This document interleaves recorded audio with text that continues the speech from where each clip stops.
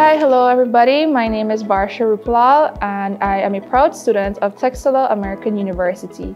I am very much 100% Guyanese and today I'll be telling you about the different lab faculties that Texila has to offer to you.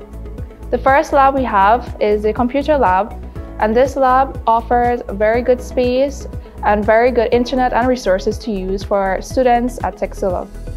We have the anatomy lab that has real-life cadavers that only this institute has to offer in Guyana. We have different models of different subject areas like bones, and it's present in the anatomy lab.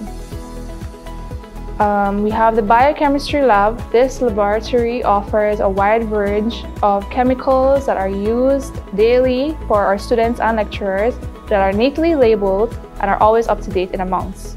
We have two skills lab. One of them is used for showing DPR, which is doctor-patient relationship that Texila has to offer to you so that you are prepared to work in the field of medicine in the hospitals.